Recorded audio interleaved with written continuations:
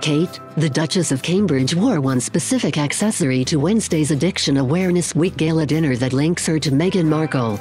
According to pagesx.com, the Duchess of Cambridge was carrying a grey silk clutch bag from Wilbur & Gussie, the signature Charlie clutch, having been seen with a gold version on several occasions.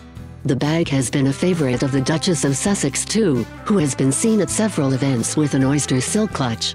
The bag is available for £205 and comes in a variety of different colors with brooches to customize it.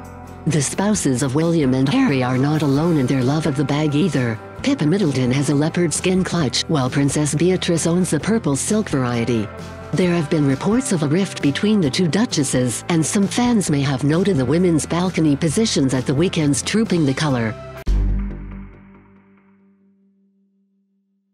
Whilst Kate stood in at the front of the balcony with only in-laws Charles and Camilla separating her from the Queen, Meghan was 3 rows back, and far less visible. Royal expert Joe Little told The Sun this is because of a family pecking order. Speaking to People magazine, he added, Meghan was chatting to the Duchess of Cambridge, and they were getting on well. Several sources reported the duo appeared friendly and show no signs of any feud. It was the Duchess of Sussex's first public appearance since giving birth to Archie Harrison at Portmore Hospital, her first child with Prince Harry.